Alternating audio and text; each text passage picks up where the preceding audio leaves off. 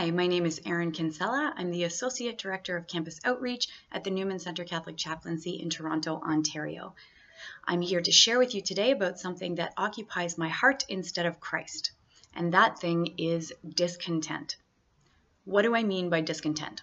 Well, for me, that takes the form often of complaining or comparing myself to others or looking at things in my life that are happening that I think shouldn't be happening, or wanting things to happen that are not happening, or whatever the case may be.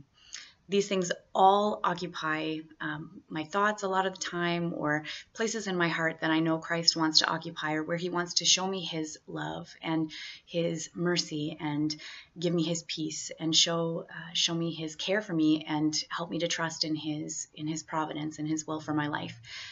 So I was thinking about ways that I could make more space for him during Advent.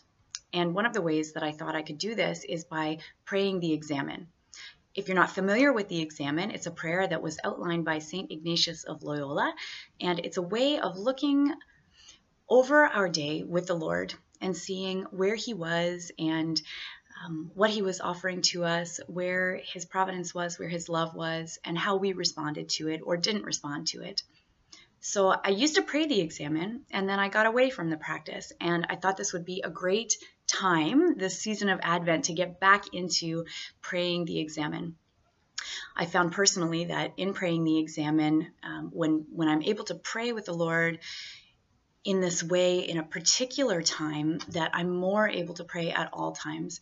So in having a particular time to look at where the Lord is in my life, what blessings he's giving me, how he's loving me, how he's calling me to respond to him, how he cares for me, and how he really is bringing things into my day for a specific reason, and being able to pay attention to that during the time that I'm praying the Examen. It really does help me during the day to see where he is and to really be able to respond more to him in each moment, as opposed to having a lot of these thoughts of discontent occupy my heart. So I'm committed to that for Advent. A great book that I could recommend on this, if you're interested in doing it, is by Father Timothy Gallagher, and it's called The Examen. It's a great book, particularly accessible and easy to read, and I really found that it helped me when I was beginning to pray the Examen as well.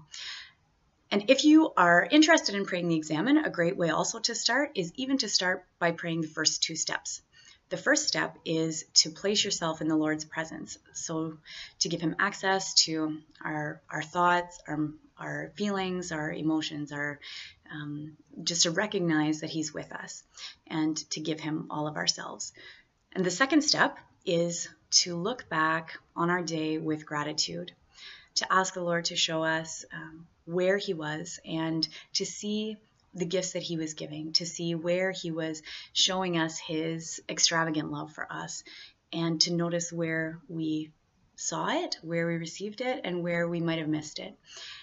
And this praying of the Examen can be a really great way to enter into Advent. And for me, this is what I'm committed to really being able to make that space in my heart for gratitude and for recognizing the Lord's deep love for me in a much more profound way. And in that, to be able to prepare myself for receiving him more deeply at Christmas.